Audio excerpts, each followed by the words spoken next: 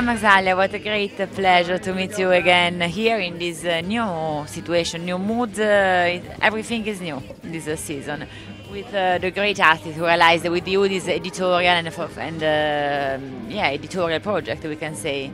Tell us something about the guideline and the meaning of this new project for VTMNTS.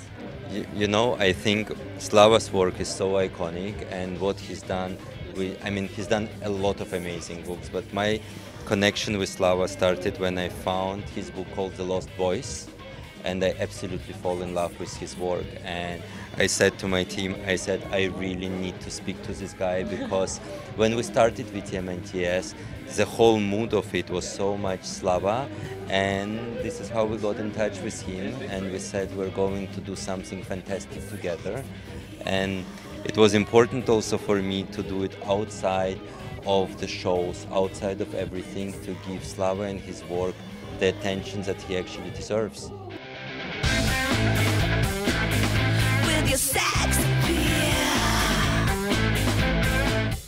When you met Guram for the first time, when he called you to realize something together, what did you think about his brand, about the philosophy, the great DNA, the strong DNA of VTMNTS? I think we have a lot in common, because we're both kind of outsiders. I'm at the outside of the art world, and Guram is kind of the outside of the fashion world. And I'm not a fashion person, but I really respect what he does, and I think it's mutual, and it was a synergy in terms of working together, because it was just something that came together very organically in a very natural way.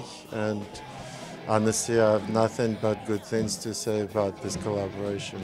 Guram, everybody say that you are an outsider, and it's true. Maybe you confirm me that.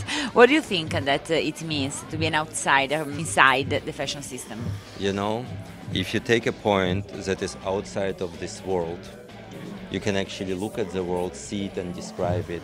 I think it gives you a lot of benefits, because you see it from the different perspective, and you can see what's right, what's wrong, and what needs to be changed.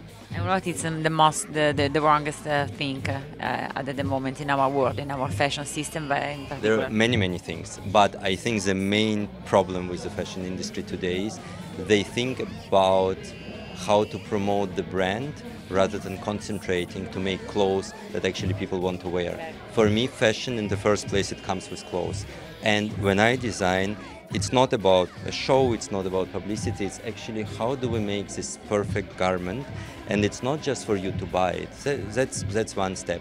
But for you, this item needs to become your favorite thing in the wardrobe.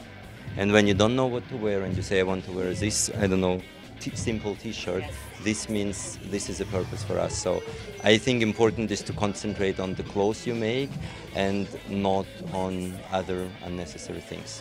Thank you so much, and thank you for this great work. Surely it has written a new chapter of fashion history. Great, Perfect. Great job. Thank You so much.